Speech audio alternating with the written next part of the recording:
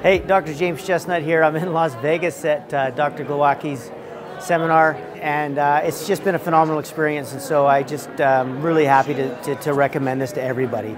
And no matter where you are, what's really neat about this, and the way Brad and I have started to sort of mesh a little bit, is that Brad's genius is taking all the science and the research that I put together and putting it into a deliverable, easy to understand, easy to deliver format so that patients will actually stick around and follow the recommendations and get the care they need so that they have a better life, that they're avoiding the opioids, they're avoiding the injections, they're avoiding the surgeries. So I just think this is the refreshing part for me, because this is the first time I've been in a seminar in a long time, is that you don't have to compromise ethics, you don't have to compromise being evidence-based in order to build a phenomenal practice. And Brad's really taken that to heart.